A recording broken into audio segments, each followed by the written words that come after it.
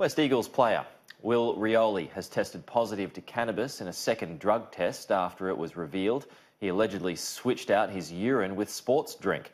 Patrick Murrell is live for us at AFL House in Melbourne this morning. Pat is facing at least a 4-year ban, but could his career still be salvaged?